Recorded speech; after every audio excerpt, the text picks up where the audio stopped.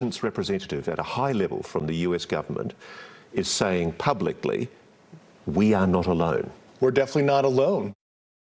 The U.S. may have a secret UFO retrieval program. Those are just some of the incredible claims laid out by the Pentagon UFO whistleblower David Grusch. Now, among the claims from Grusch is that the government has a non-human aircraft in its possession, which has been kept secret from both Congress and the public. He recently filed a whistleblower complaint claiming that he gave classified proof to Congress and the intelligence community inspector general. But while NewsNation has confirmed Grusch's credentials, we have not seen nor verified the alleged proof that he claims to have given to investigators. Here to help me break down some of these claims, Bryce Zabel. It's good to see him again, filmmaker and host of the Need to Know podcast. Bryce, thanks for being here.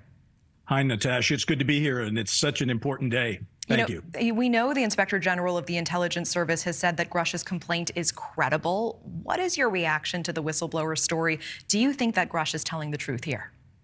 Well, I've met Dave Grusch twice. I was there for your Need to Know, or rather your NewsNation interview, and also the day before we talked to him.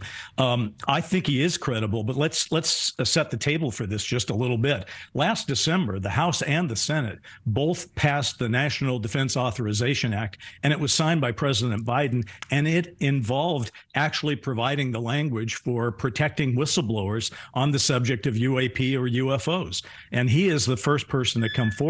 And as you pointed out, he's a very credible witness, and people are really going to see that in the special that comes up tonight.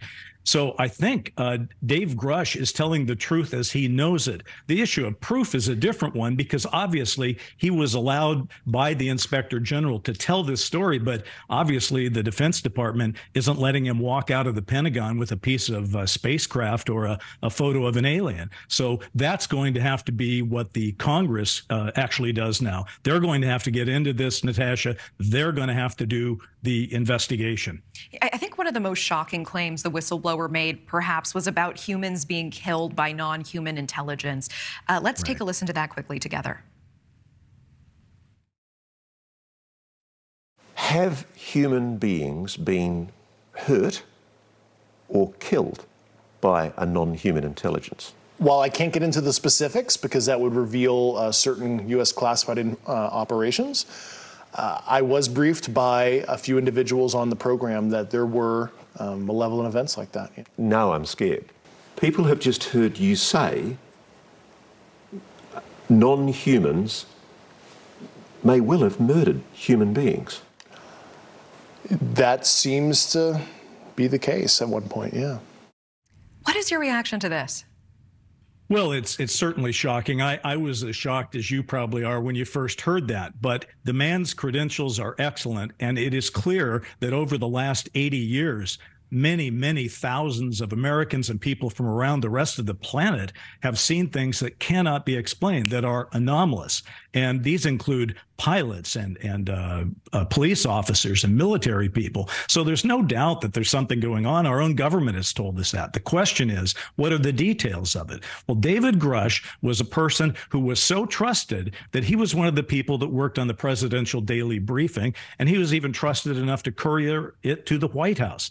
So this is a man that you have to take seriously. Now the hard work has to begin, as I was saying. And I think that the one thing that we have going for us as a nation right now is in a deeply divided time. Your previous stories made that very clear. Here is an issue that has the beginnings of bipartisanship. The Senate Intelligence Committee that's taken a lead on a lot of this involves Senator Kirsten Gillibrand of New York, a Democrat, and Senator Marco Rubio of Florida, a Republican. And they probably don't see eye to eye on most things, but they sure do on the subject of the government needing to come clean and tell the people what it actually knows. Now, the idea that people have died, possibly he was also referring to the fact that some people who have come in contact with the craft itself have received some kind of burns and radiation effects.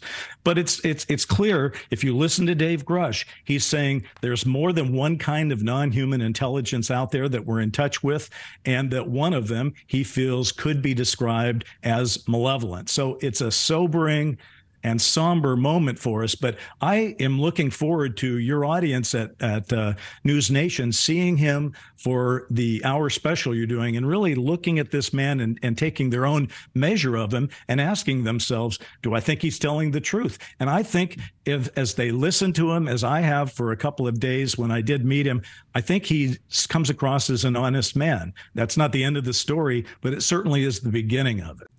Thank you for watching. Go to newsnationnow.com to find News Nation on your television provider. And don't forget to click the red subscribe button below to get more of News Nation's fact-driven, unbiased coverage.